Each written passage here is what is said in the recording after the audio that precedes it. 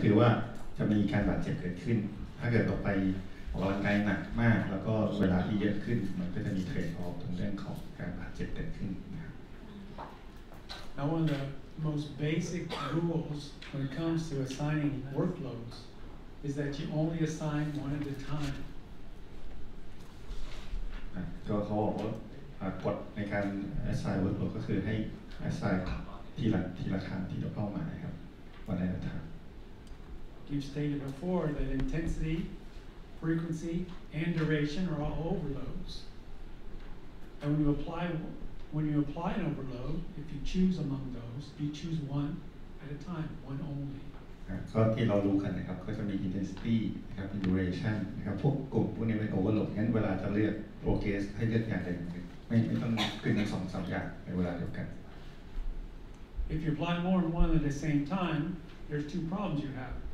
One, you can't differentiate between them as to what caused the result of your training, whether it be good or bad. แต่ถ้าเราใช้สองอย่างใช้สองตัวนี้ร่วมกันนะครับมันก็มีปัญหาว่าเราไม่รู้ว่ามันเกิดอะไรที่เป็นปัญหาที่ทำให้เพิ่มขึ้นนะครับ And when you add excessive overloads, the body has to try to adapt to those, and one of the results is failure. ถ้ามันมี excessive overload คือมีมากเป็นไปนะครับผลก็คือทำให้เกิดการ failure ที่ล้มเหลวนะครับ So if you're doing a running program and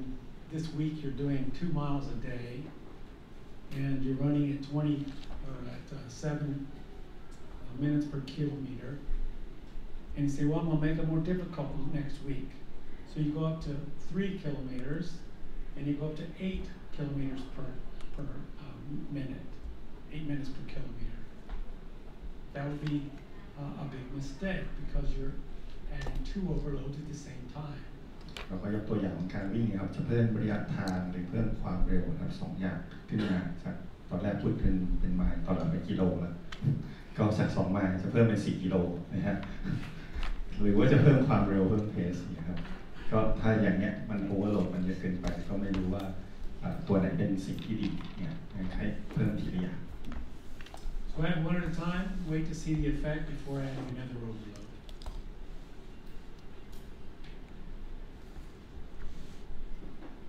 List the different types of workouts that an athlete will do for aerobic power. นี่ก็เป็นตารางประเภทของการออกกำลังกายครับในของแอโรบิกซึ่งจะมี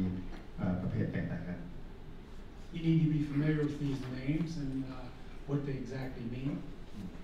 โอเคเราจะต้องจำพวกชื่อพวกนี้ให้ได้ครับว่ามันคืออะไรให้คุ้นเคยกับชื่อพวกนี้ครับแล้วว่ามันใช้ทำอะไร Someone says they're doing a tempo run that has a very specific meaning. They're doing intervals, very specific meaning. LSD, very specific meaning. ก็เหมือนถ้าเมื่อวานใครไปที่ว่าเป็น tempo run นะครับก็จะมีตัวนี้ครับก็มี tempo มี LSD มี interval แล้วมันใช้ทำอะไรฝึกที่ระดับไหน intensity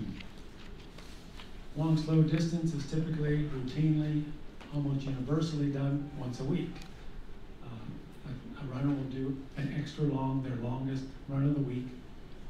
one time a week, and it will be at a relatively slow pace, maybe a minute or two above race pace. And LSD long slow distance เขาวิ่งไปเรื่อยๆครับระยะเวลาเขาบอกว่าทำถ้าเป็นในมหาลัยก็ทำอาทิตย์ละครั้งนะครับวิ่งเป็นเพสของตัวเองใช้ระยะเวลานาน If you look at the intensity more specifically, it looks about 70% of VO2 max, and as we've been looking, that's just near the aerobic threshold, or the anaerobic threshold as we use that term today.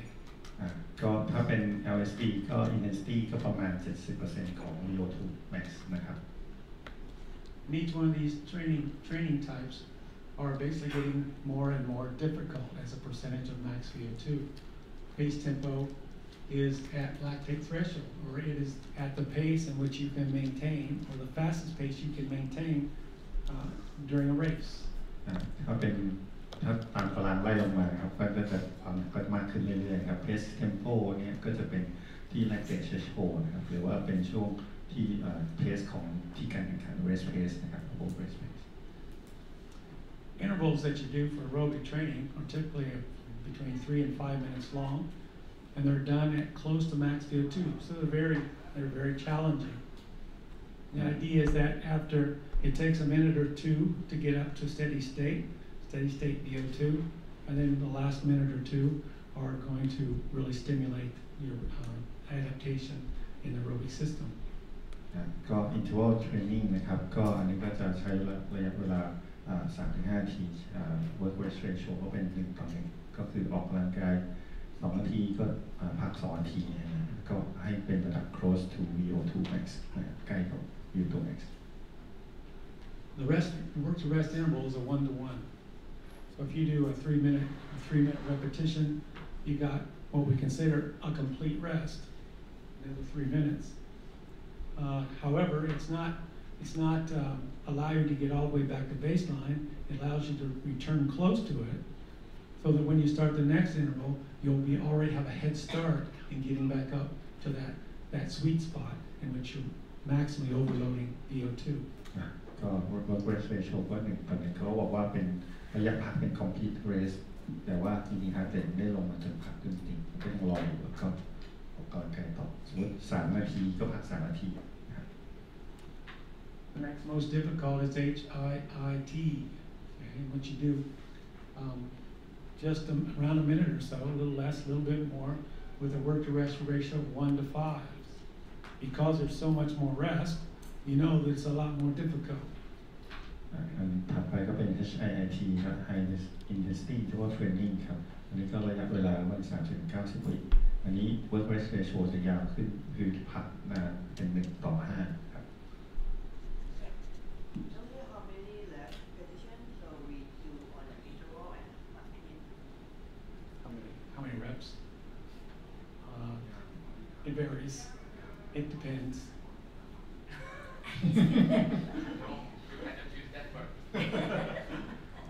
That was for you. I never say that. Again, it depends on the athlete, their training history, their ability to tolerate, where they are in their training year. A lot of different variables as to what kind of volume you attach to that. This is just the intensity that you would use. How about for generally? For the generally, how much of the rest that we do for the interval? For the general training. Oh, general training. Yeah. How many repetitions? Yeah. For you and me, or just a general person, Yes. if you're going to be doing interval training to improve max VO2, if you do a 3-minute rep or 3-minute exercise bout, you're going to get benefit with 2 or 3 reps. And try it, see what happens. But after 3 or 4, you're pretty spent. And if you do 3, you're stimulating max VO2 for maybe 4 minutes total. And if you think about the Tabata protocol, you spend what? How many? 20 minutes times 8, a little over 2 minutes, and you get a great effect. So if you're trying to increase VO2 using intervals, 2 or 3 reps is plenty to get you going.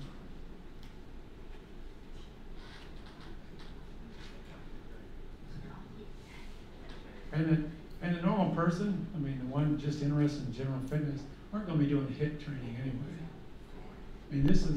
is greater than VO2 max, so you can't supply your energy from the aerobic system. So it's got to be anaerobic, which is very painful, and most people don't use those systems on a regular basis. When you go for a jog, you don't stress your lactate system much. Now you might use fartlek training. Fartlek is also called speed play, okay? And that's where you just alternate running at LSD or a slow pace with periods in which you speed things up. And that speed up could be a few seconds, to a couple minutes at varying intensities based upon your training goals. โอเคเขาบอกว่าถ้าเป็น high intensity interval training ถ้าเป็นคนปกติทั่วไปผมก็ไม่แนะนำนะครับเหมือนกับผมว่าประเทศเขาทำเยอะนะคนทำเยอะมากเลยนะครับก็คนประชามีงานวิจัยทำด้วยนะครับfast leg running จะเป็นระหว่าง LSD กับ pace tempo จะเป็น speed สมมติเราวิ่งอยู่ด้วย pace กับ tempo แล้วเราวิ่งกับพาร์ทเนอร์เราบอกว่าเฮ้ยเดี๋ยวจะ speed ไปต้นไม้ข้างหน้าอย่างเงี้ยอันนี้ก็คือ speed up ก็จะเป็น fast leg running นะครับงงไหมตอนแรกผมก็งงเหมือนกันว่ามันคืออะไร fast leg There are infinite possibilities with fartleks as far as pace and alternating work and rest. And that's what it is the whole time. You're alternating working hard and resting. LSD and then tempo is a routine way to do fartlek.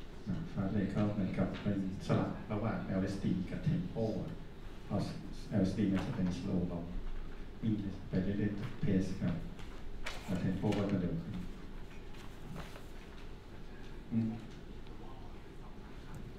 2-3 ครั้ง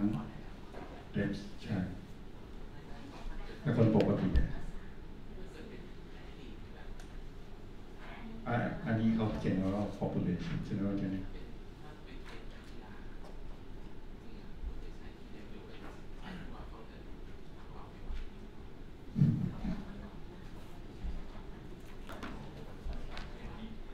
แต่จริงๆอันนี้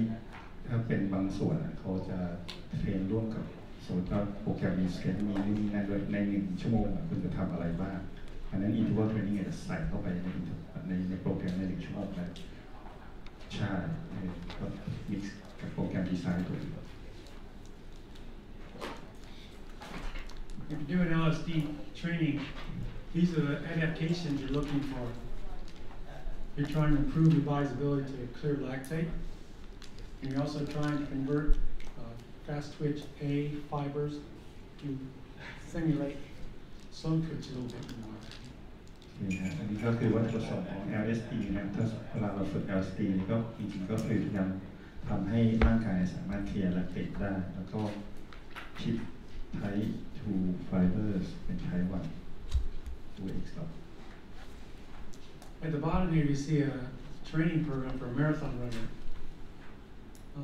And just looking at their training, they're probably not a very good marathon runner. But you can see the components of aerobic power training. You have a fartlek on Monday, LSD on Tuesday, a longer run, and the long run on Saturday. Then you got pace on Thursday, repetition run. Don't exactly know what that is. And then some interval training on Wednesday. อันนี้ก็เป็นตัวอย่างครับของมาราธอนครับนักวิ่งมาราธอนวันอาทิตย์ก็พักนะครับวันจันทร์ก็ลาเสร็จวิ่ง45 นาทีพอเป็นอังคารก็เป็น slow pace เป็น LSD เป็นชั่วโมงครับพอ Wednesday ก็เป็น interval training 45 นาทีเขาบอกว่าไม่ได้เป็นกูดโปรแกรมเท่าไหร่นะก็ Thursday เป็น pace tempo 60 นาที repetition วันไม่รู้คืออะไรเหมือนกันเขาก็ไม่รู้มีใครรู้บ้างครับจะเป็นวิ่งไม่เกินกว่าถ้าเกิดระยะทางก็ประมาณ400 เมตรครับ200 ถึง 400 100 ถึง 400 เมตร You said about 200 400 meter repetition run จะเป็นเวลาพักถ้าเป็น1:20ก็จะเป็นวิ่งเต็มสตรีม Okay, work rate ratio is 1 to 20. So,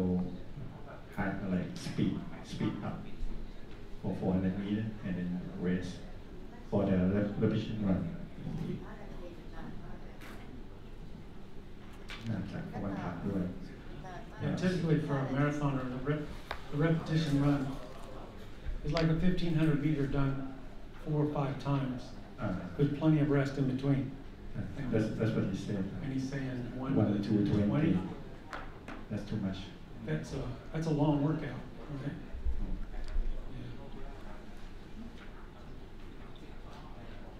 You can see in this training program, the key point to me is the alternating in difficulty. you start off with a fartlek run, and that's usually pretty low key. The next day is LSD, another recovery type day. Before you get to the most difficult interval training, pace is a little less difficult. Repetition is tough. So you got 3 very difficult days in a row before you have the relatively easier long run. The idea ของโปรแกรมก็คือมันสลับหนักเบานะครับบางวันก็หนักนะครับแล้วก็วันถัดมาก็จะเบาหน่อยแล้วก็หนักแล้วก็สลับเบานะครับเพสพวกเทมโปพวกอะไรนี้เป็น LSD เป็นพวกค่อนข้างเพสซิ่งก็จะเบาๆหน่อย 70% VO2 max. Pace training is just what it sounds. You're trying to imitate the pace that you want to maintain during competition. เพสก็เหมือนกับตอนที่เราจะแข่งครับพยายามรักษาเพสให้เหมือนกับตอนที่เราวิ่งตอนแข่งครับเพสของเทรนนิ่งracing. And what you're going to focus on is trying to race faster. So things you're going to try to think about and do during the workout. The whole idea is to try to increase lactate threshold, because again, that lactate threshold determines how fast you run. And to increase your ability to run fast, running well is going to make it easier to take the energy you have and convert it into forward motion. อันนี้ก็ประสงค์ของเพสเทมโปนี้ก็คือพยายามimprove เรื่องของ running economy แล้วก็เรื่องพยายามจะ increase lactate threshold ครับในอยู่ And this is always below or less than the race distance. If you try to do tempo at the race distance, at your chosen race distance, the result is going to be overtraining, not adaptation. อันนี้ก็ถ้าเป็นระยะทางก็จะต่ำกว่าระยะทางที่แข่งขันครับ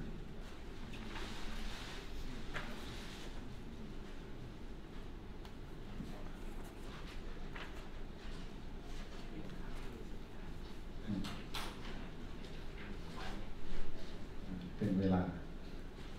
เป็นเวลา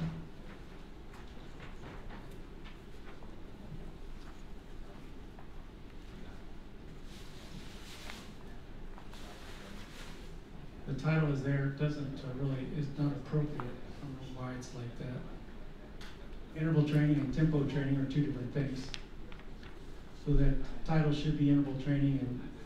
interval training. อันนี้หัวไม่ใช่นะครับก็เป็นเรื่องของ interval training กับ high intensity interval training นะครับไม่ใช่ที Now, if you're trying to increase VO2 max, once again, the distance or the time that you spend is key. We've seen this before. If my goal is to repeat VO2 max, when I start, there's going to be a time before I get up to VO2 max, and we have a deficit there. Okay. And it's during this period, this is 3 minutes.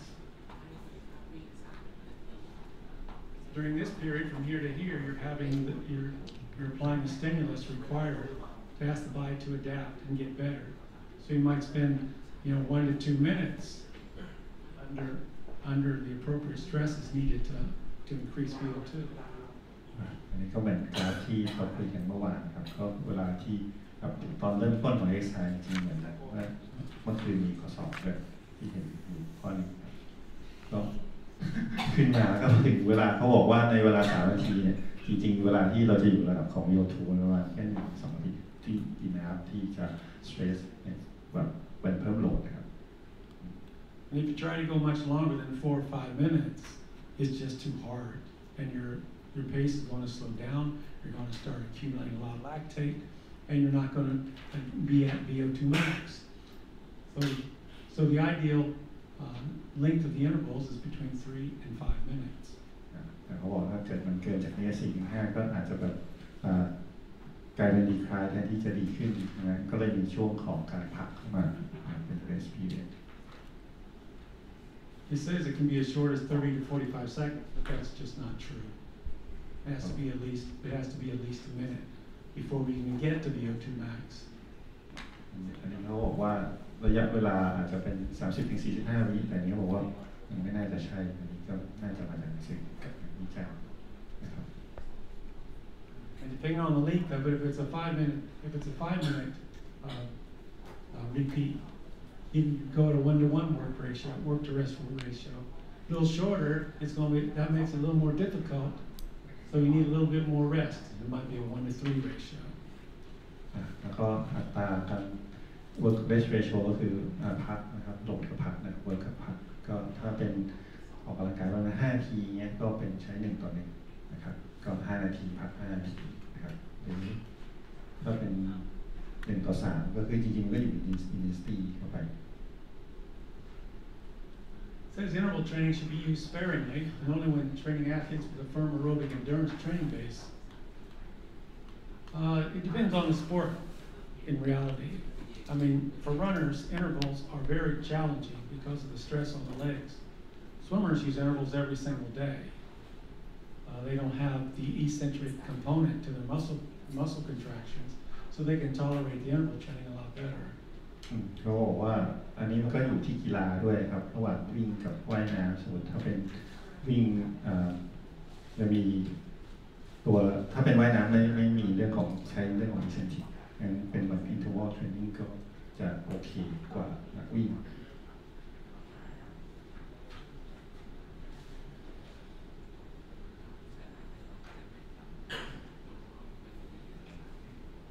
ถ้า3 นาที or 10 minutes work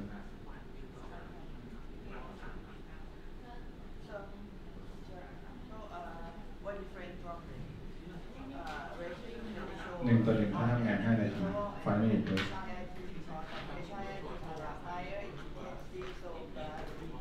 interval สมมติว่าทำงาน5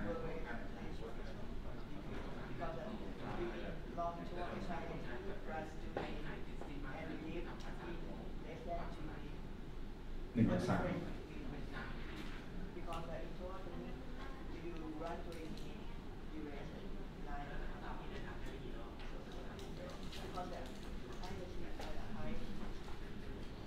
3What is HIIT has a higher intensity? Higher intensity from interval training, right? But the work rate ratio is less than interval. So in example, In the exam? example. Oh, exam. Well, HIIT training is at higher intensities. So because it's higher intensities, you're training a different energy system, actually. And this as described here, this type of interval training for aerobic power is just that, trying to increase VO2. The HIIT training, as I know it, you're training lactate tolerance, you're training the ability to clear lactate, as well as getting the benefits of the aerobic power. So this is something that a highly trained athlete would do. You don't do this unless you're really ready. But you have greater than 2 to 3 minutes at 90. That's not as hard as that interval training.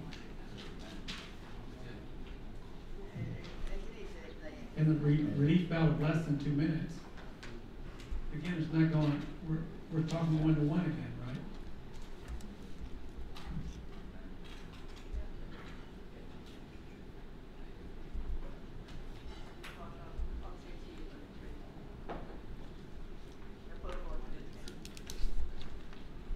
Well, typically, you tell me. I mean, you know about this stuff. But HIIT training is typically high intensity with a very short rest,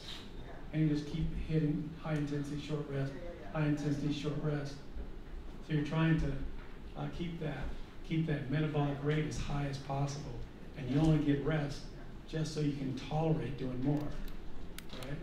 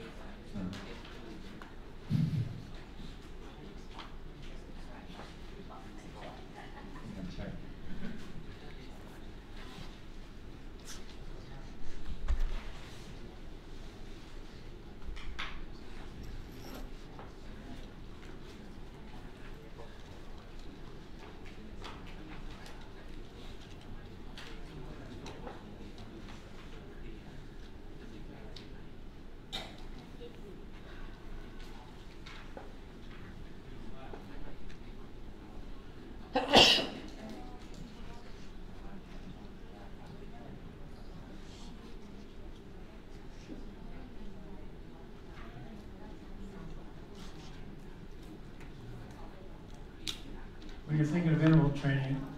this table is what you need to have in your head. Okay, this is where you start. This is the model you begin with. And the work to rest ratio depends upon the energy system that you're overloading. อันนี้เป็นเขาพูดถึง interval training ก็จริงๆหัวมันเป็นไม่ใช่ IP ใช่ไหมครับก็เป็นตลาดที่เราต้องรู้ว่ามันใช้เทรนด์ work rest ratio เป็นเท่าไหร่เมื่อกี้เหมือนการพูด1 ต่อ 20อยู่ใช่ไหมครับประมาณอย่างเงี้ยเมนูจะเป็นอันบนสุดเลยนะครับ maximum power ขึ้นอยู่กับระบบที่เราใช้งาน It has the energy system ranked according to their power capabilities. Phosphate the highest, down to oxidative. Your typical exercise time has to do with what the capacity of that energy system is. อันนี้ก็ดูตัวของ typical exercise time ของแต่ละอันมันจะระยะเวลาแตกต่างกันครับถ้าเป็นอันที่เป็น power เยอะมันจะใช้ระยะเวลาสั้นพักนานมากนะครับ If you're going to overload the phosphate system, the capacity of it's only 10 seconds.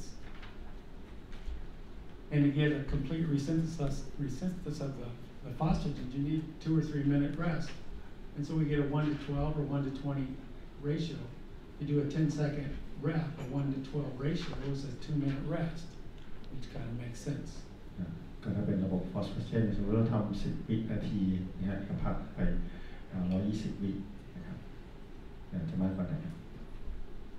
Now, fast glycolysis is what we usually think about when we're running 200 meters or racing 200 meters or 400 meters. So you think of the time, 20 seconds, 45 seconds for world class. So the capacity of that system is roughly a minute, 45 seconds. So the typical exercise time in your intervals, and you're trying to improve your fast glycolytic system, 15 to 30 seconds. Lots of lactate produced, so you need to keep yourself considerable rest, 1 to 3, 1 to 5. อันนี้ก็เป็นถ้าเป็น fast glycolysis ก็ต้องนึกถึงวิ่ง200 400 2 นาทีประมาณ20 นาทีเขาบอกก็ช่วงระยะเวลาก็คือ exercise ประมาณ15-30 ปีนะครับก็เท่า work rest ratio ก็จะพักน้อยกว่าอันแรกของ phosphation. And the last two should make sense if the first two made sense.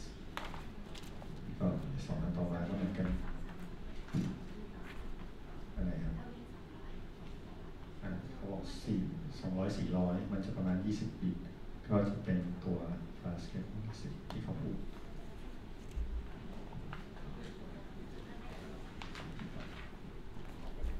จะพูดถึงคำถามในนี้ดิ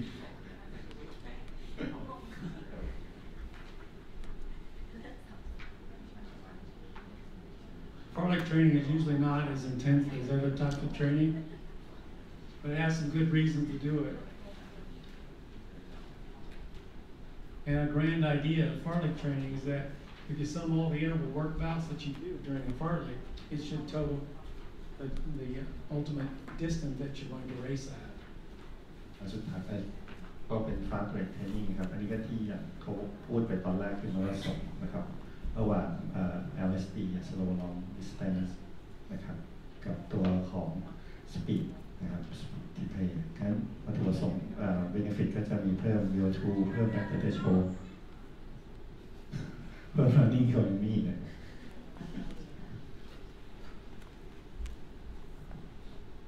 It says it can be adapted to cycling and swimming training programs. I'm sure it could, but I've never heard of it or seen it. Only seen it in runners. บอกว่าสามารถใช้กับจักรยานหรือว่ายน้ำได้ในโปรแกรมการฝึก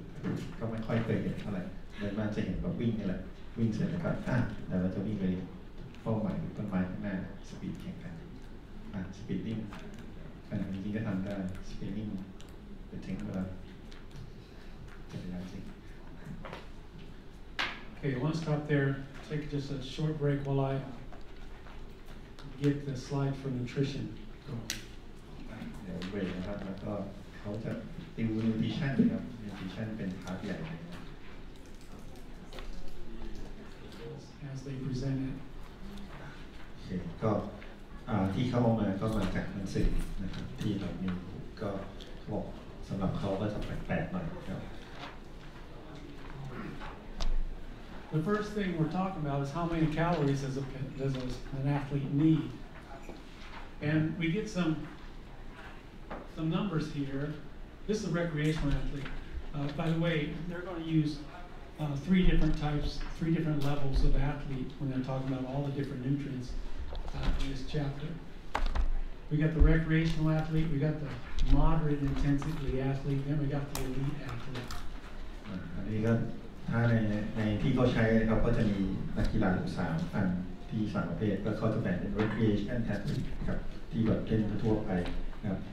สายงานธนาคารสุขภาพแล้วก็เป็น moderate แล้วก็เป็น elite มีอยู่3 ส่วนในเวลาเจอข้อสอบก็อ่านให้ดี So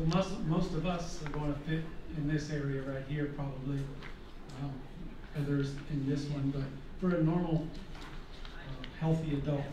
these are the type of numbers that we're looking at.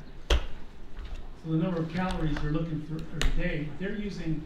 kilograms per day, suggesting 25 to 30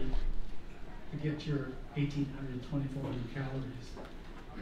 อันนี้ก็เป็นถ้าเป็นทั่วๆไปเนี่ยพวกเราแบบนักกีฬาที่เป็น recreation นะครับ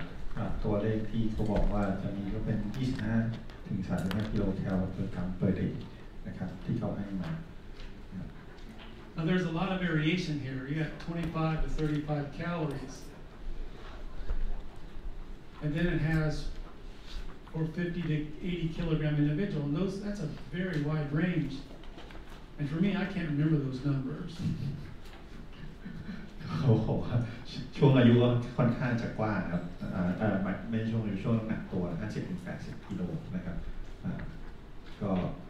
ที่ได้มาตัวเลข But when I'm trying to estimate what someone needs for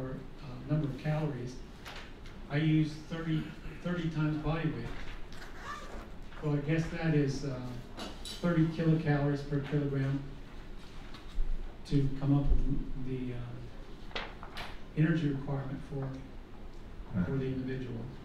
ที่เขาใช้ก็เป็น 30 times body weight นะครับก็คือประมาณ 30 แล้วคูณกับน้ำหนักตัวที่เขาแนะนำ I find if I use that number, it's close enough. I mean, there's no way we can actually precisely tell how many calories we bring in, as well as we can't really tell precisely how many calories that we expend. So if I start with a number like 30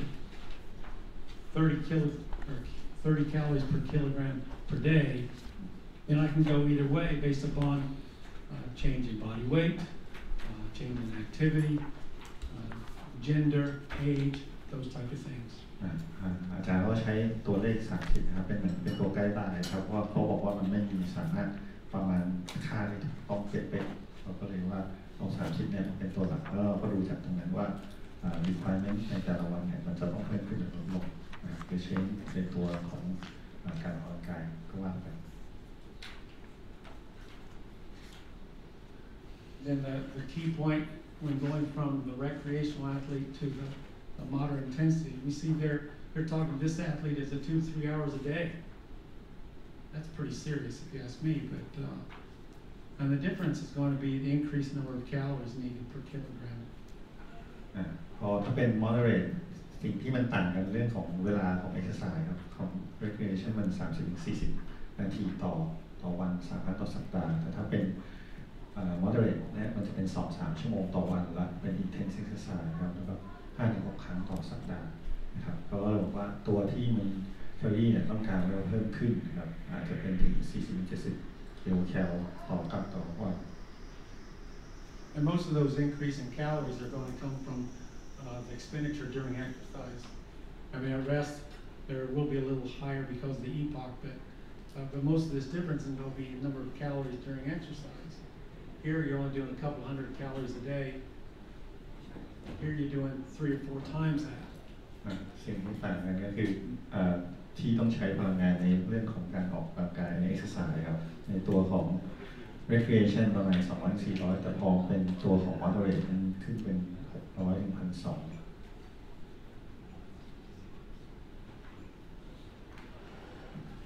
The athlete, I mean, I looked all over trying to figure out where they came up with that number and tried to do calculations, estimations, but 12,000 calories a day.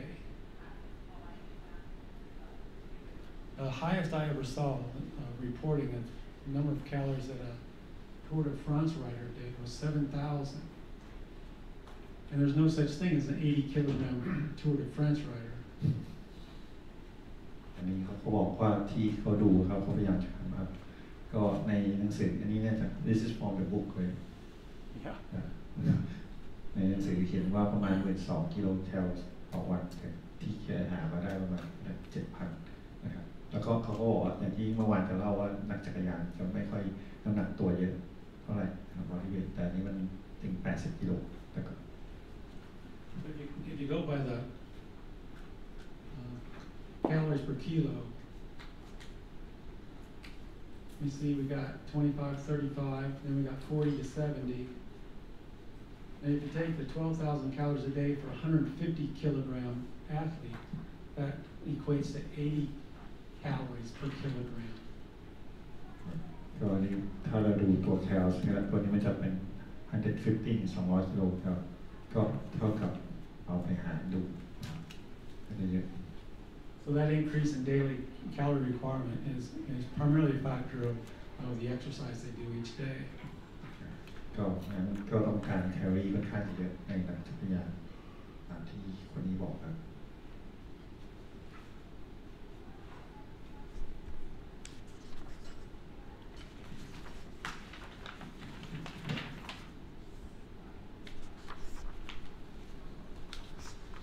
I'm afraid you're going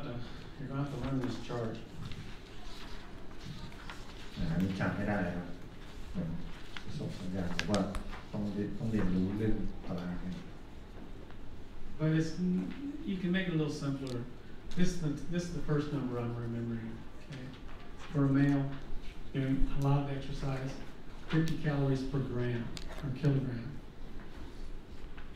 อันแรกก็เป็นผู้ชายที่น้ำหนักactivityค่อนข้างเยอะเลยครับก็ใช้รีควายน้อย50 กิโลแคลต่อกิโลกรัม Her light is about 20% lighter, and for the women, these numbers are all 90% of what the men are. บอกว่าประมาณ 90% ของผู้ชายยังไงไม่แน่ใจ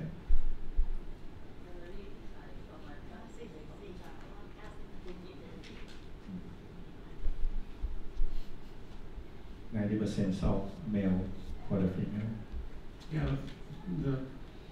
female is 90% of the male. 90% of 50 is 44.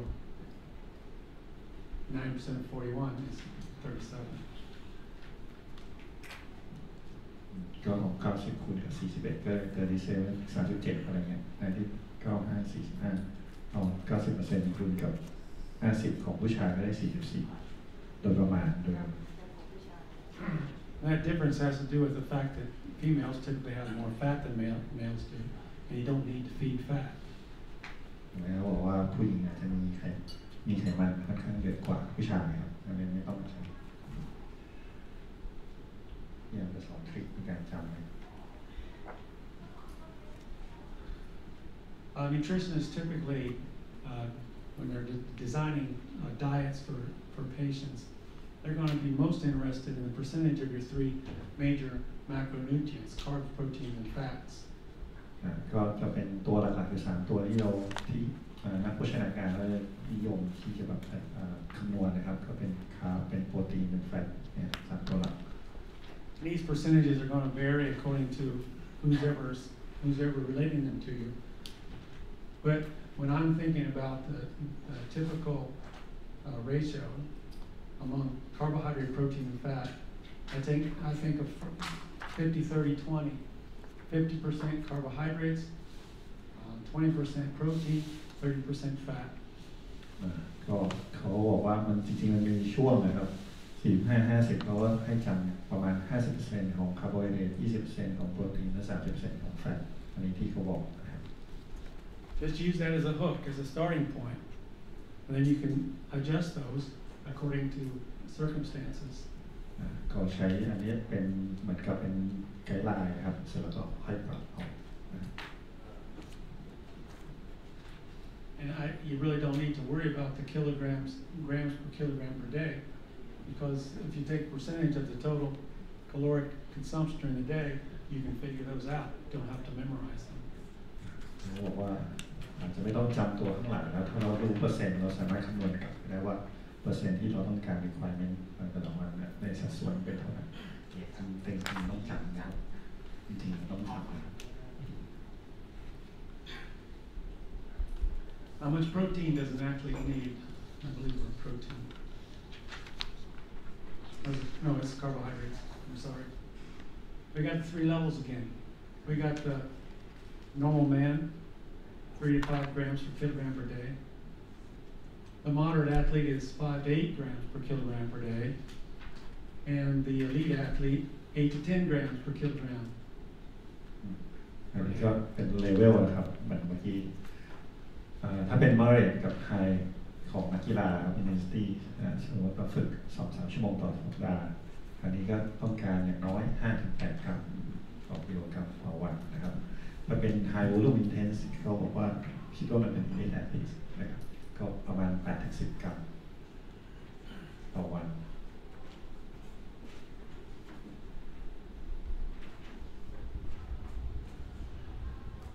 So those are 3 ranges for the 3 levels of athlete. I found through experimentation that if I just remember these numbers, 4, 6, and 9, I can answer just about any question that comes up when it comes to how much protein does an athlete need. ก็เขาบอกว่าจะเป็นตัวเลข 3-5 อันนี้ก็เป็นกับเป็น recreation athlete นะครับจริงๆก็คือ recreation จะแบบฝึกไม่เยอะมากนะครับก็เป็น moderate ก็เป็น 5-8 หรือ 8-10 แกก็บอกว่าให้จำ 4-6-9 นะครับหมวดนี้จะออก 4-6-9 ครับ ก็ถ้าจำตัวนี้แล้วเขาบอกเขาสามารถประมาณการได้นะครับว่าในของคาร์โบไฮเดรตครับจะพูดผิดI apply these numbers to a lot of different instances, a lot of different cases, a lot of different exam type questions that I found on the internet and here and there, and it always seemed to work very well. บอกว่าเขาไปทำพวกคำถามในอินเทอร์เน็ตในอะไรเงี้ยในเรื่องของ nutrition ก็รู้สึกตัวเลขพวกนี้สามารถใช้ได้นะครับ If you start with those numbers right now, as you get more intimate with nutrient needs, with nutrition, then the 3 might make more sense to you, or the 5 might make more sense. So then you can start remembering the 3 to 5 because you have something to peg it to. But until you get a lot of experience with these things, 4, 6, 9 is a good way to memorize it. บอกว่าถ้าเกิดเรามีประสบการณ์มากขึ้นนะครับเราอาจจะไป adjust ในที่มันเป็นช่วงแบบ 3-5 เนี่ยแต่ตอนนี้เอาง่ายๆเราก็จับ 4-6-9 นะครับก็ 4 ก็เป็นพวก recreation 6 ก็ปานกลาง 9 ก็ high intensity นะครับเป็น elite athletes. The next macronutrient we're looking at is protein. อันนี้ก็เป็นโปรตีนนะครับ And I start with 1, 1.5, and 2.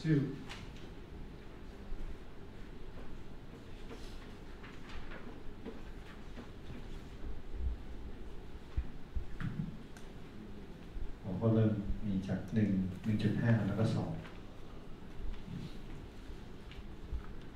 One is a recreational athlete. 1 kilogram, 1 gram of protein per kilogram body weight per day. 1.5 is someone who's a little bit more serious. And the elite, 2.0. ก็เรียงตามลำดับขั้นเหมือนกันครับก็เป็น recreation เป็น moderate แล้วก็เป็น elite ก็เป็น 1 กรัมper kilogram body weight ต่อวันนะครับก็แล้วก็ 1.5 แล้วก็ 2.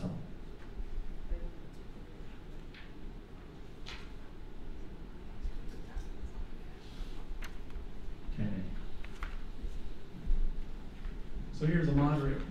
the guidelines for moderate athlete. 1.2 to 2 grams per day. อันนี้ก็ถ้าในหนังสือจะเป็น 1.2 ถึง 2 กรัมนะครับต่อกิโลกรัมต่อวันในโปรตีน If you use the 1.5 as your starting point, it fits within that range. Same thing with the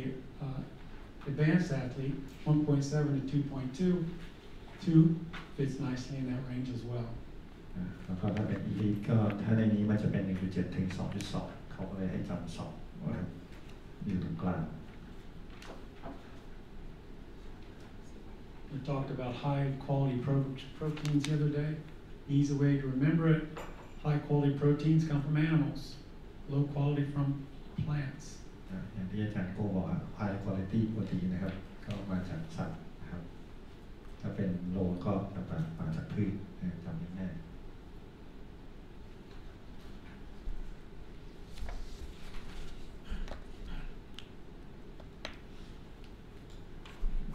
Some of the key points for protein.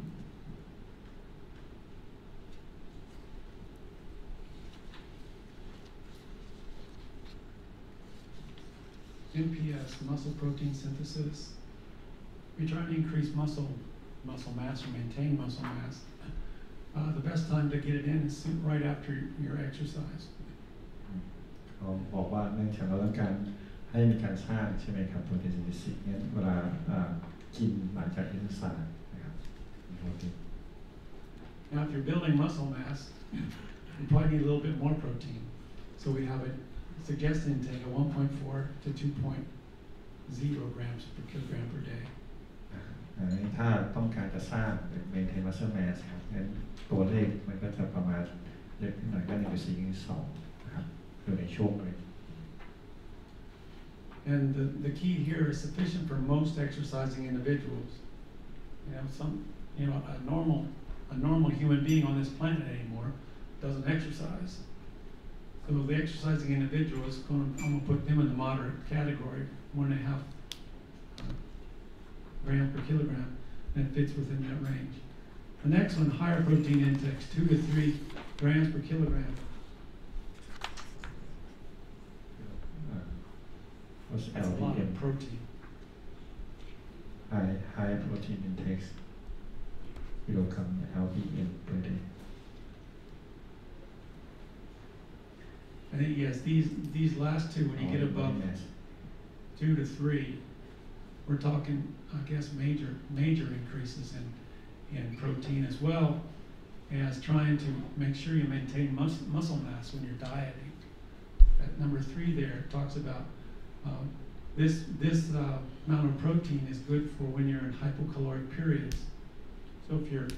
don't bring in enough calories, if you're trying to lose weight by reducing calories,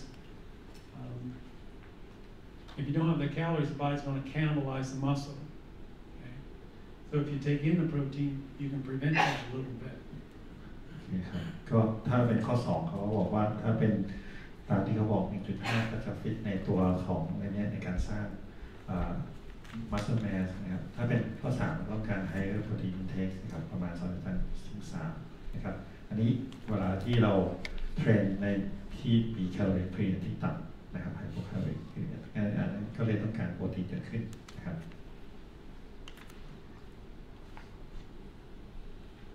The best proteins for MPS, muscle protein synthesis, are ones that have all your essential amino acids, as well as some branch chain amino acids, such as leucine here. Leucine, isoleucine, and what's the third one? Glycine? เขาบอกว่า for the optimal dose สำหรับ MPS นะครับอันนี้ก็จริงขึ้นอยู่กับอายุนะครับแล้วก็การ resistant insulin แล้วก็ตัวที่ต้องการไฮโปรตีนในการเพื่อให้มีอะไรเสร็จขึ้นตัวหนึ่งก็คือลูซีนนะครับจะเป็นตัวกระตุ้น MPS The BCAAs, the branch chain amino acids, have an anabolic effect. And if you go to any health food store, what do we have? GNU, GNC. Yeah, You'll find GNC. on the protein powders, all the branch chain amino acids. That's the key to getting big and strong, supposedly. ก็เวลาไปหาตัวโปรตีนก็ดูเรื่องของอะมิโนแอซิดเป็นหลักเวลาที่หาตัวซัพพลีเมนต์นะครับ EAA อะไร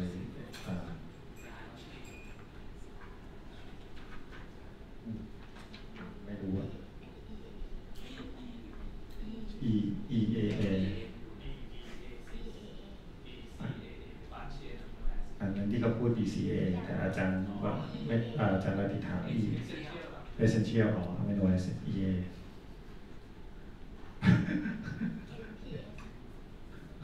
Muscle Protein Synthesis ย่อ Muscle Protein Synthesis EA คือ Essential Amino Acid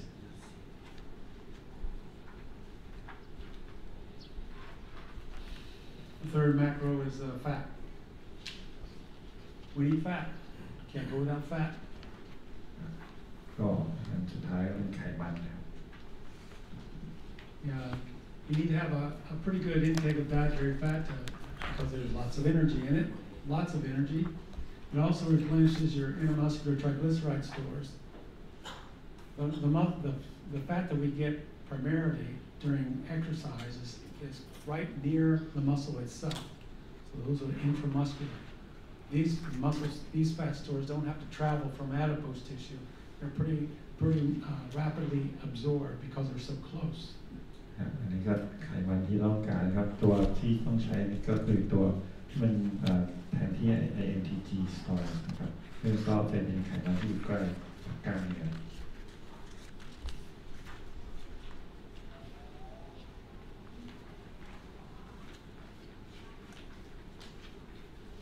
Also, a high-fat diet allow you to maintain your testosterone levels that are necessary for increased strength production. ก็เขาบอกว่าทางตัวของตัว fat diet เนี่ยมันจะช่วยในการ maintain ตัว testosterone นะครับ concentration ในการ circulate นะครับ Especially if you eat American beef, we inject our cows with lots of testosterone so they can grow big and strong. And when we adjust it, we get the testosterone. That's why Americans are so big and strong. โดยเฉพาะ We eat lots of beef. เนื้อวัวในอเมริกาครับสเต็กค่อนข้างจะเยอะก็จะมีพวกไฮแฟตสเต็ก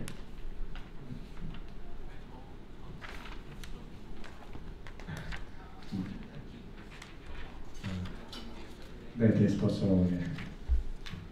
อย่าไปเชื่อมากจริงๆมันกินอย่างอื่นเสียหรอกตัวใหญ่กินหมดอ่ะ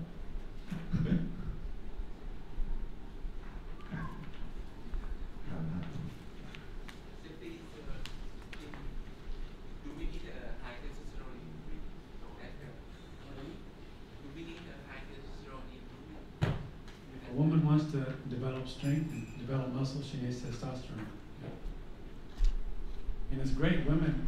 they don't have much, right? They have a very low level. So if you give them a bunch, they get really strong. It's a great nutritional aid.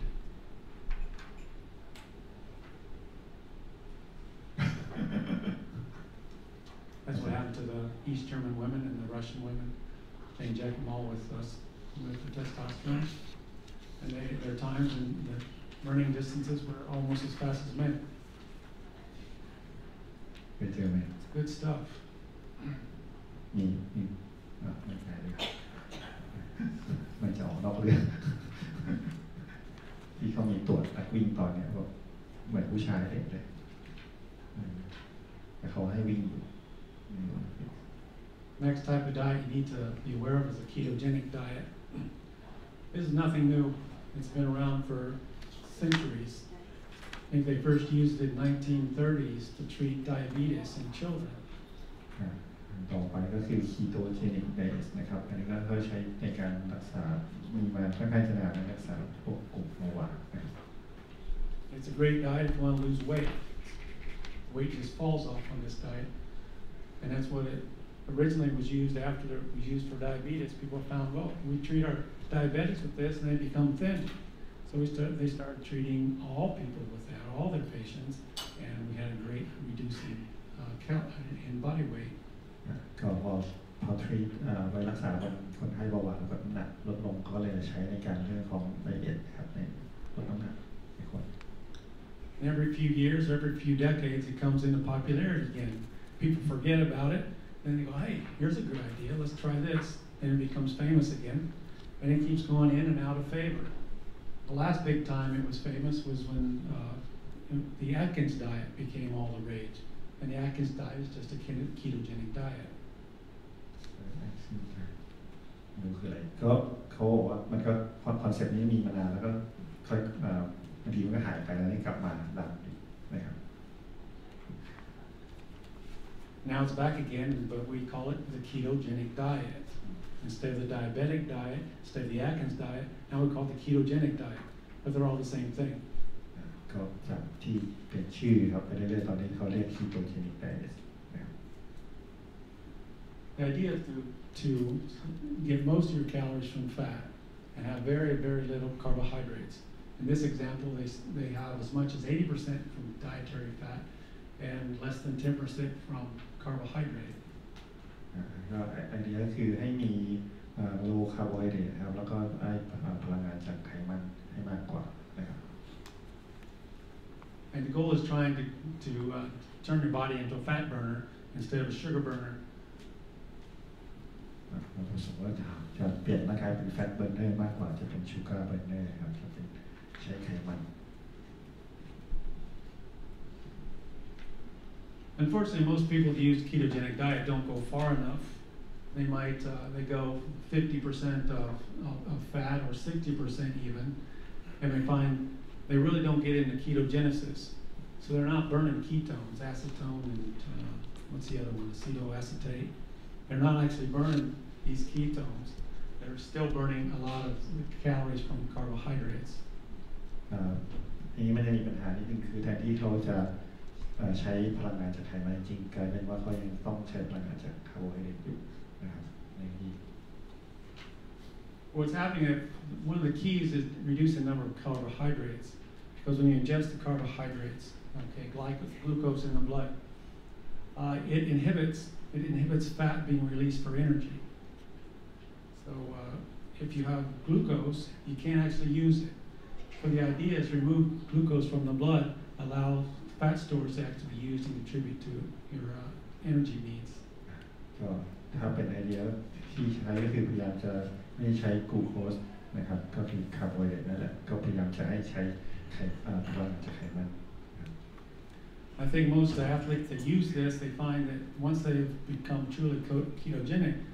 there's no difference in their performance, and there's no difference in the way they feel compared to an athlete who's on a high carbohydrate diet. แต่ว่าที่เขาพบว่าก็คือมันไม่ได้เปลี่ยนแปลงนะครับระหว่างที่ใช้คีโตเจนิกกับคนที่กินปกตินะครับมันไม่มีความแตกต่างกัน And there are successful athletes doing all these diets. Even triathletes, particularly Ironman triathletes, a lot of them are going toward a ketogenic diet now. And the idea is that since it's such a long event, you need lots of fuel, and we have the most of our fuel in our fat stores. So if I can burn fat and spare the glycogen, then I'm going to be able to go the whole marathon, the whole Ironman without even developing any fatigue. ก็พยายามใช้แหล่งพลังงานจากไขมันแทนเพื่อที่จะเร่งมีเชื้อเพลิงที่ไปได้ไกลได้นานขึ้นนะครับนี่แต่เขาก็บอกว่ามันการตอบสนองขึ้นอยู่กับคนด้วยนะครับนักกีฬาแต่ละคนมีการตอบสนองที่แตกต่างกัน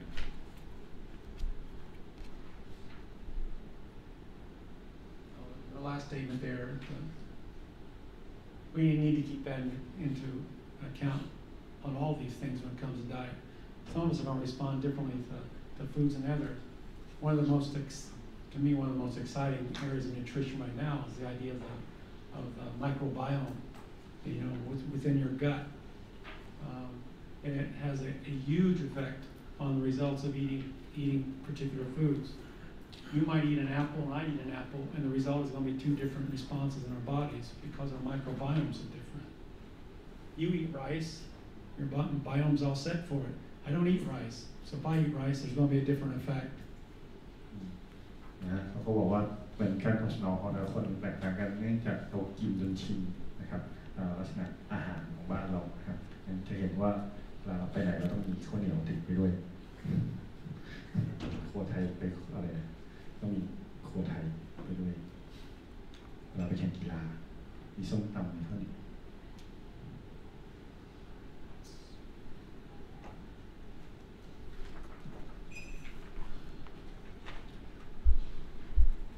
The slide, I think it's this slide, but it states that the most important nutrient that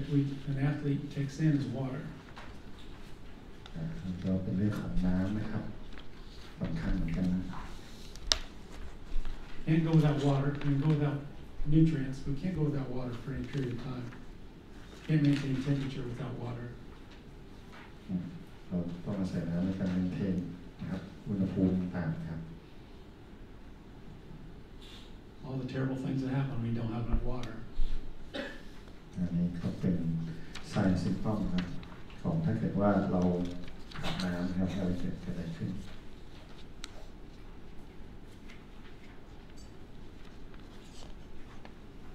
These are some of the direct effects of going without water.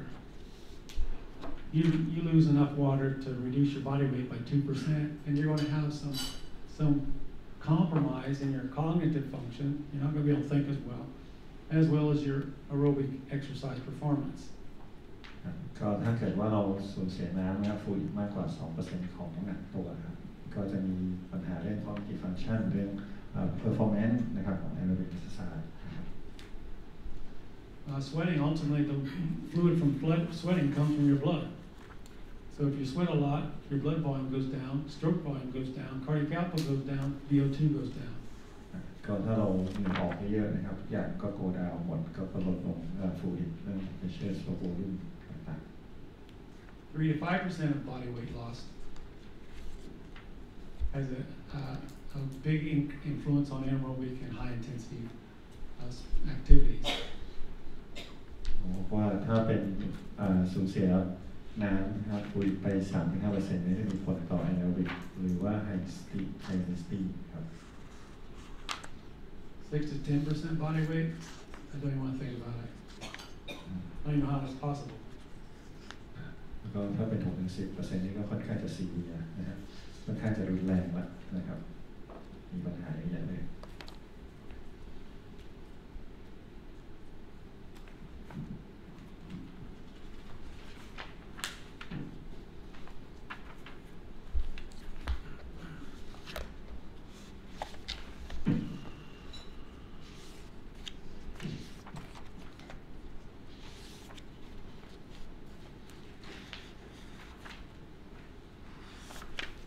I'm trying to determine how much you should be drinking,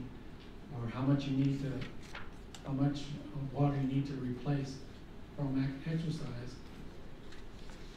This point is the starting point. For every kilogram of body weight that you lose, after exercise, you're going to weigh yourself. How much weight did you lose? Most of that is going to be from water. And 1 kilogram of body weight, for 1 liter of water weighs 1 kilogram. อันนี้ก็เป็นวิธีการที่มอนิเตอร์ว่าเราสูญเสียน้ำมากน้อยขนาดไหนครับเขาบอกว่าถ้าเราชั่งน้ำหนักก่อนแล้วหลังเอ็กซ์ไซส์นะครับก็ดูว่าถ้าเราหายไป1 กิโลบอดี้เวทนะครับน้ำหนักตัวจะเท่ากับประมาณ1 ลิตรนะครับ Says during exercise here that most athletes are going to do well with an intake of between 0.4 and 0.8 liters per hour. เขาก็แนะนำให้ดื่มน้ำนะครับอย่างน้อยประมาณ0.4 ครึ่งลิตรนะครับต่อชั่วโมง So you see there's a ratio there, a range there. And personally, I've always found I've used 0.7 liters per hour as my guide. It seems to work pretty well for me.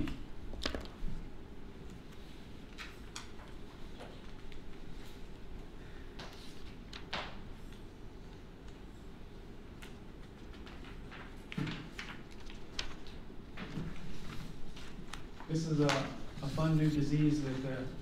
condition that is quite common in triathletes. We've been told that our thirst mechanism doesn't work as well as it should. That we sweat a lot more, and our thirst mechanism tells us to drink in less than we're sweating.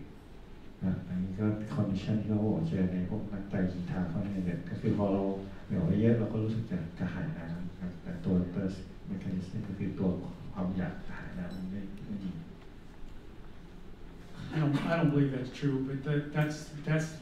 where we start when we're talking about how much water we should get. And athletes take this idea that, you know, if I drop my body weight by 2%, if I sweat off 2% of my body weight, my aerobic performance is going to go down. So we want to make sure that they keep the water in. ก็ครับคือนักกีฬามีความรู้สึกว่าถ้าเกิดน้ำหนักมันหายฟลูอิดมันสูญเสียไป 2% บอดี้เวทเนี่ยความสามารถทางด้านแอโรบิกมันจะลดลงนะครับก็เลยมีความที่จะต้องรีเพลซ So a triathlete will typically create a drinking schedule. I go, okay, every 15 minutes I want to take in 200 liters of water. And every 15 minutes they take in 200 liters, whether they need it or not. แล้วพอเป็นอย่างนี้นักไตรกีฬาก็จะคิดถึงสเกจดูว่าเขาจะต้องดื่มน้ำเมื่อไหร่ตัวอย่างเขาบอกว่าทุก15 นาทีเขาต้องกินน้ำ If you're taking a little bit more than you need every 15 minutes, it's going to add up. And unfortunate result, in a lot of cases, is a result of hyponatremia. Basically, they drown themselves in water, and the concentration of sodium within the cells becomes too low to actually allow depolarization of the neurons. คราวนี้ถ้าเกิดว่าในทุก15 นาทีเนี่ยเติมน้ำลงไปโดยที่เกิดความจำเป็นในของร่างกายมันก็จะเป็นภาวะของที่เขาบอกว่าเป็นไฮโปนาเทอร์เมียนะครับก็เกิดการน้ำเยอะเกินนะครับมันมีส่งผลต่อเรื่องของการdepolarization นะครับของกล้ามเนื้อ Bodies can tolerate lack of water a whole lot easier than can tolerate too much.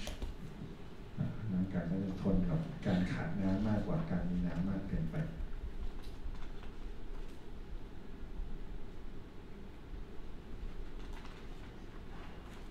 This suggestion here to take in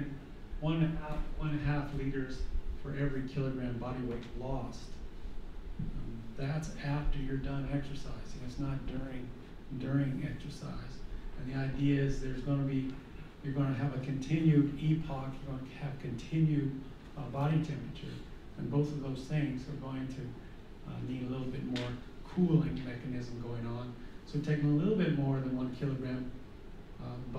for body weight loss might be advisable. อันนี้ก็พอออกกำลังกายแล้วยังมีพอกอยู่มีอุณหภูมิขึ้นก็บอกว่าก็แนะนำให้ว่าดื่มน้ำหลังเอ็กซ์ไซส์ครับน้อย 1.25 ลิตรต่อ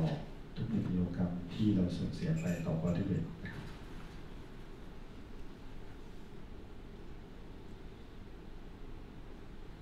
Carbo loading is a good idea. It used to be a lot more dangerous than it is now, but it's pretty simple. The idea is that you want to reduce your exercise needs, your energy needs for a period of time before your major competition. And during that time, you want to continue to take in normal number of carbohydrates, or might even increase a little bit. ก็คาร์บโหลดดิ้งครับก็เป็นตัวที่เวลาเราจะค่อนข้างใกล้แข่งครับก็จะลดเอ็กซ์ไซส์ลงแต่ว่าตัวของตัวอาหารก็จะเพิ่มตัวคาร์บนะครับ So the key thing here to look at is I'm not going to differentiate among the different methods. They're all fairly similar, but the number of carbohydrate grams you should be taking in when you're trying to carbo load. And if you look at that number, you can see that it's for the elite or for the highly experienced athlete, 8 to 10 grams. จริงๆมันมีวิธีการแต่เขาบอกว่าก็เขาจะไม่ลงรายละเอียดในเรื่องของวิธีการของคาร์บโหลดที่มีอะไรบ้างแต่เขาบอกว่าในส่วนที่เป็นจะเห็นว่า8 ถึง 10 กรัมต่อกิโลกรัมที่ต้องเวลาคอนติเนียที่กินนะครับ3 ถึง 5 กรัมของคาร์โบไฮเดรตครับหรือว่า8 ถึง 10 กรัมมันก็ตรงกับที่เป็นอีลีทก็คือประมาณ9งั้นตัวเลขของเขาก็ยังใช้ได้อยู่ Now we normally can store maybe 1,000 calories, typically 1,000 calories carbohydrates. But with carbo loading, you can go up to 1,500, even 2,000 calories. ก็ถ้าเป็นคาร์บโหลดที่ปกติเราจะเป็นประมาณ1,000สมมติถ้าเป็น นะครับคนที่จะได้ทำให้มีแคลอรี่เพิ่มขึ้นเป็น 1,500 And if you use the equation that you burn about 100 or you burn about 100 calories per every mile that you run, you can kind of get an idea of where this wall comes when you're running a marathon at about 20 miles. ถ้าเกิดเราสามารถคำนวณได้ครับว่าเราใช้พลังงานเท่าไหร่นะครับในตอนที่วิ่งครับเราก็สามารถคำนวณกลับมาตรงนี้ได้ว่าเรากินเท่าไหร่ If you don't carbo load, if you don't have full stores, you're not going 15 miles. You might be only going 10 before you have so low glycogen in the body that you just have to slow down because now you're all dependent upon the fats. You burn a lot slower. แต่ถ้าเราโหลดไม่พอก็จะหมดก่อนนะครับก็จะกลายเป็นว่าต้องไปใช้แฟตไขมันแทน This is the most common. For 3 days before your competition, you're going to really decrease your workload. You're going to take it down a lot. You're not going to stop completely, but you're going to take it way down, particularly with the intensity. That's the key. Intensity burns carbohydrates very, very fast. So you're going to reduce your intensity for those 3 days while you maintain your carbohydrate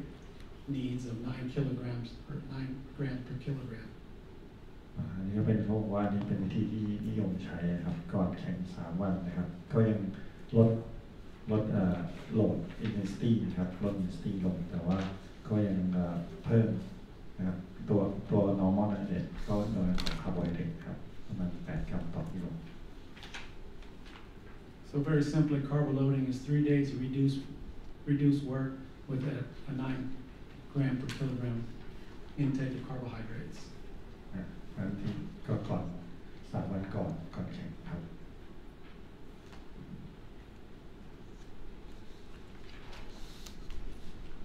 And one of the problems with or challenges with carbohydrate loading is that when you get to the starting line, you're going to have all these carbohydrates on board, and with the stored carbohydrates, you have a lot of water. You store about 4 grams of water per every gram of carbohydrate. So you have all this extra water on board as well. So you're going to feel a little sluggish when you start off, but as you get into the race, you're going to sweat off that water, bring you down to normal body weight, and then you take full advantages of the carbo loading routine that you just went through. เขาบอกว่าพอเราทำเรื่องคาร์โบไฮเดรตตอนสตาร์ทนะครับก็จะมีตอนเริ่มต้นอาจจะรู้สึกว่าอื่นๆหน่อยเพราะว่ามันโหลดมาก็มีนอกจากคาร์โบไฮเดรตมันมีน้ำมาด้วยพอวิ่งไปสักพักมันก็เริ่มใช้ตัวของคาร์บนี่แหละครับ And you need to practice carbo loading. You don't want to do it. The first time you do it, you don't want it before the World Championships because you don't know how your body's going to respond. We all respond differently, so you need to do it, practice it on lesser competitions throughout the year so you know exactly how your body responds to carbohydrate loading and what kind of food you should be taking in. เขาบอกว่าเขาต้องฝึกนะครับก่อนจะใช้คาร์โบไฮเดรตไม่ใช่ว่าไปจะลงแข่งนี่เป็นสำคัญก็เอาเลยครับงั้นต้อง practice ก่อนว่ามันจะเป็นยังไงบ้างต้องดูว่าร่างกายเราตอบสนองแตกต่างกัน So here's some guidelines that are kind of try to wrap all this stuff up. Protein needs aerobic athletes 1 to 6 grams per kilogram. นี่เป็นสไลด์สรุปนะครับใครก็จะสรุปให้นะครับว่าโปรตีนต้องการเท่าไหร่ You might wonder why a marathoner needs protein because they're skinny little people. All they do is burn carbohydrates. But when you're doing so much exercise, that much exercise, they have a tendency to be hypocaloric. And to maintain the muscle mass they need to perform, they need that extra protein. ตอนแรกเราคิดว่ามาราธอนไหนไม่ต้องใช้โปรตีนอย่างนี้เขาต้องใช้โปรตีนด้วยนะครับ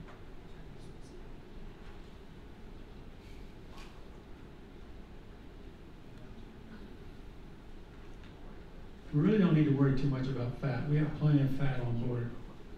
There's not a whole lot of people with not enough fat to exercise. But as always, we're told to watch your saturated fats because those contribute to developing heart disease. ก็ถ้าเป็นไขมันแล้วก็อาจจะไม่ต้องกังวลมากนะครับเพราะทุกคนก็จะมีไขมันค่อนข้างจะเพียงพอนะครับยังไงก็ให้ดูเรื่องของ saturated fat เท่านั้นครับ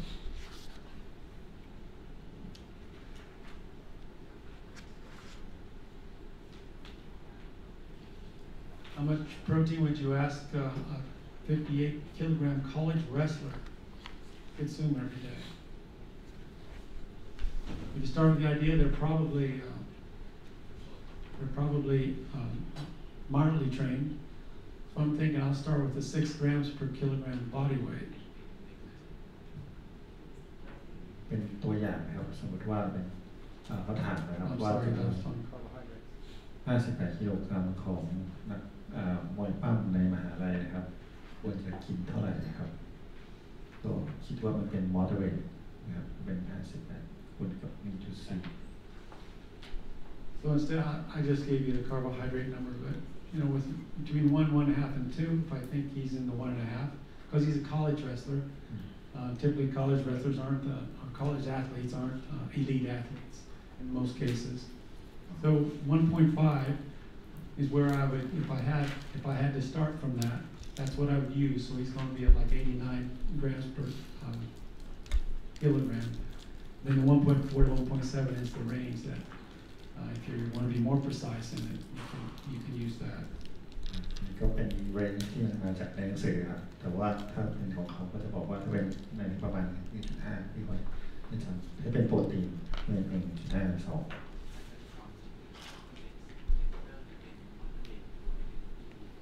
college wrestling เป็น moderate ถ้าเป็นระดับมหาลัย To answer many of these questions, you need to know the caloric equivalents in the different macronutrients. We know that in fat, there's 9 calories stored in every gram of fat.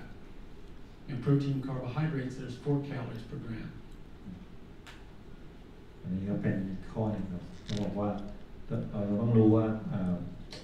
ไอ้3ตัวนี้มันเท่าไหร่นะครับตัวเลขขึ้นมาก็เป็นแฟตก็เป็น9 กิโลครับแคลอรี่ถ้าเป็นโปรตีนก็เป็น4 กิโลแคล So you got 90 grams of fat. How many calories in 90 grams of fat? 90 times 9. How many calories in 95 grams of protein? 95 times 4. 475 grams of carbohydrates. 475 times 4. Add those up, and you get the total number of calories in this diet, which is 3,090. ก็เราก็เอาที่เขาให้มาจากโจทย์นะครับที่บอกนักกีฬาบาสเกตบอล200 ปอนด์น้ำหนัก200 ปอนด์มีเวลากินเนี่ยกินเฉลี่ย90 กรัมของแฟต95 กรัมของโปรตีนแล้วก็475 กรัมคาร์โบไฮเดรตนะครับตัวนี้ตัวเลขต้องจำได้นะครับก็เป็น449แล้วก็คำนวณออกมามันจะมีข้อสอบคราวที่แล้วที่ไปที่คำนวณออกมาแล้วเป็นเปอร์เซ็นต์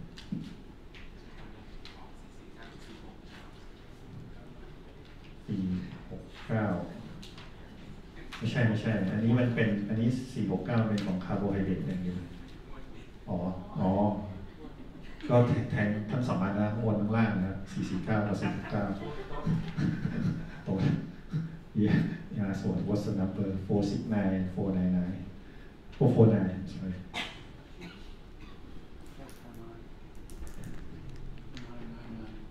999เขาบอก469 449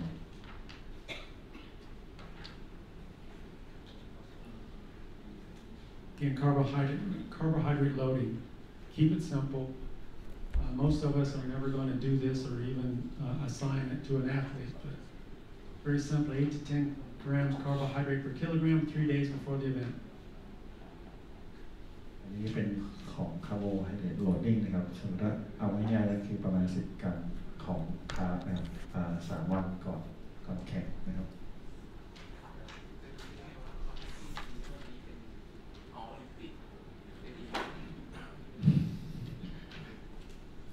ถามเองตอบเองชงเองครับ He asked what is like which level of the athletes, and then he saw Olympic trials. Not quite the best, but pretty good. Anybody can qualify for the trials. It's making an Olympic team that's hard. Okay.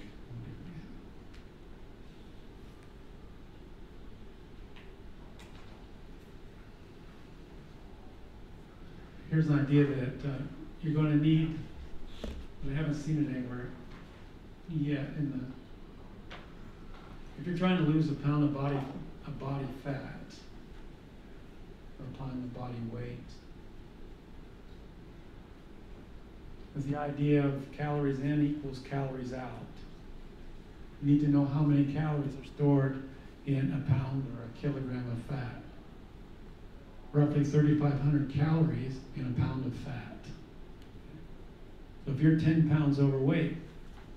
you have 35,000 calories waiting to be used or available to burn. อันนี้ก็เป็นเรื่องของเวทเกนเวทลอสนะครับแล้วก็รู้ว่า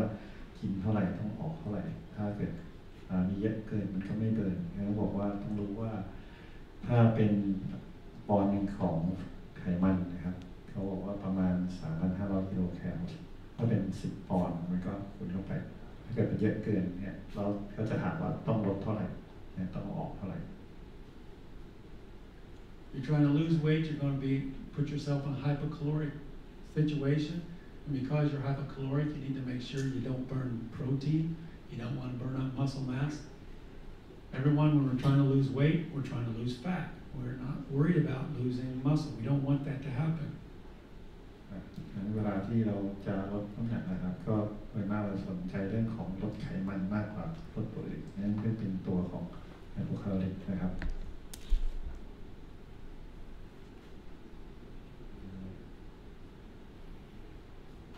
Stop there. หยุดตรงนี้หยุดที่นี่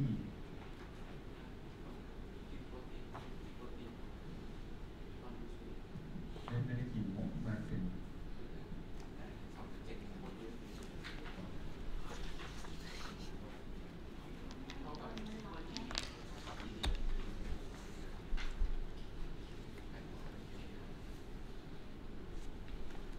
You've been studying hard, I know, but what I've got here is how to focus your study for the next couple hours in hopes that it will help you do well on this particular exam.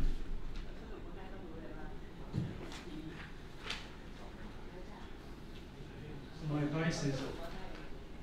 focus your time before the exam on these items, and you'll spend your time the most wisely.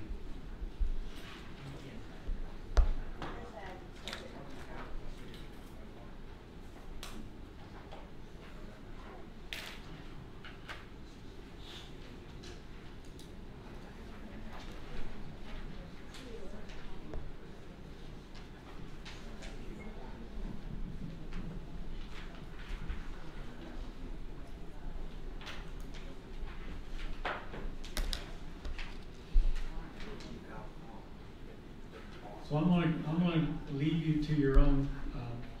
devices, and if you have questions, we can talk about them. But if not, I'm not going to try to figure out what you don't know over the next couple hours. อาจารย์เขาก็มี study guide ให้ใช่ไหมครับเขาบอกว่าให้ลองดูว่าเราไม่รู้อะไรแล้วก็จะได้ถามเขานะครับอะไรที่ตรงไหนมีปัญหาอยู่แต่ว่าเราก็จะไม่ติดไม่อะไรนะก็คุยกันนะครับลองดู